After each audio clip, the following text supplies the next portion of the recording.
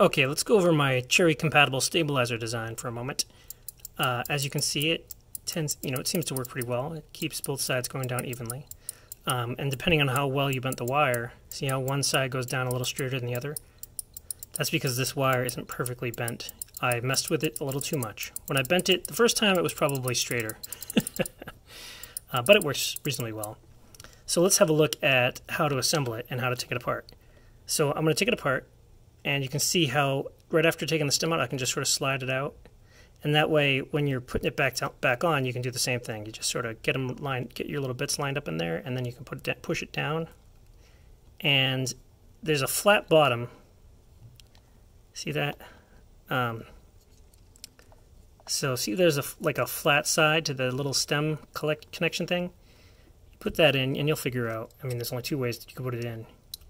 One of them is the wrong way. So we'll just feed those in there, like so. And then as we're feeding it in, we just push the stem down. But I think I put it in wrong there. You can see it won't go in. And the way to check that is, if you look at the stabilizer portion, there's a flat part, and then the top part is circular. I mean, maybe there's a way I can indicate better in the model. So this is the flat part down here. Let me center myself here. So that's the flat part. And on the stabilizer, the flat part's going to be on this side here. Ugh. I pushed the wire down. And make sure you have your tweezers in case your wire is a little stiff like mine is. Because it's hard to pull it out with your finger. Okay, so I've got this lined up here. The flat part is correct. I'm just going to slide this in. I'm not looking at the video, I'm looking at the stabilizer. And now I'm just going to rotate it down, and bam. Now it's in there. Now let me take it all the way out. Obviously these are easier to put in. Just the way you put them in, the orientation, is dependent on how you have your switches. But let me take this whole thing out just to show you. So you're going to have two of these things that are printed out.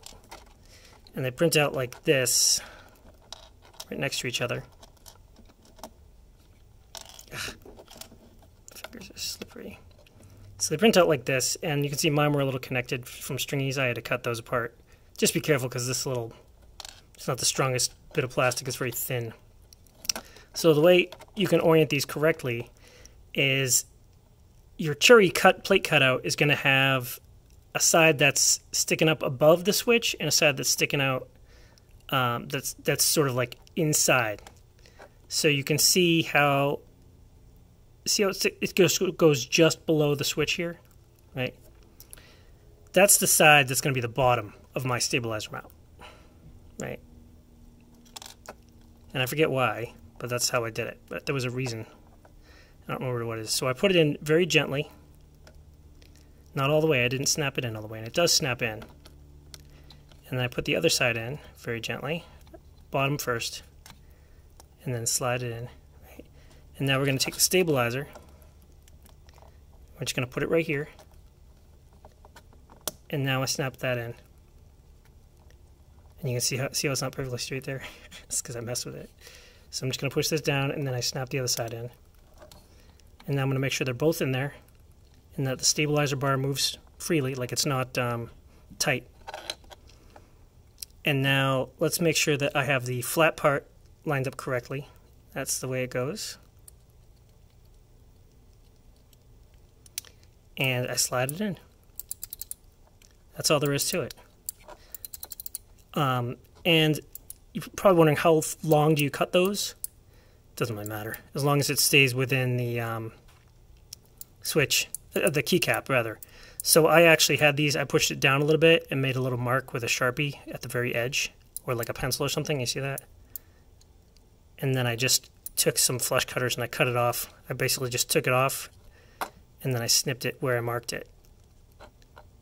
And that's what I recommend, but it really doesn't matter. It can stick out further than that, and it's not going to hurt anything. You can see that it's not...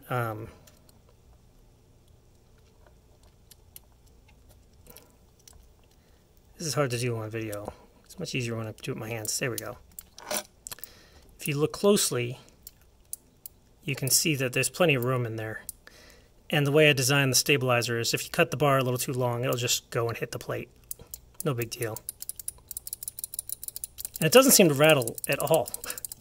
Though in theory, this one's not using springs, so there might be a little rattle. I don't know.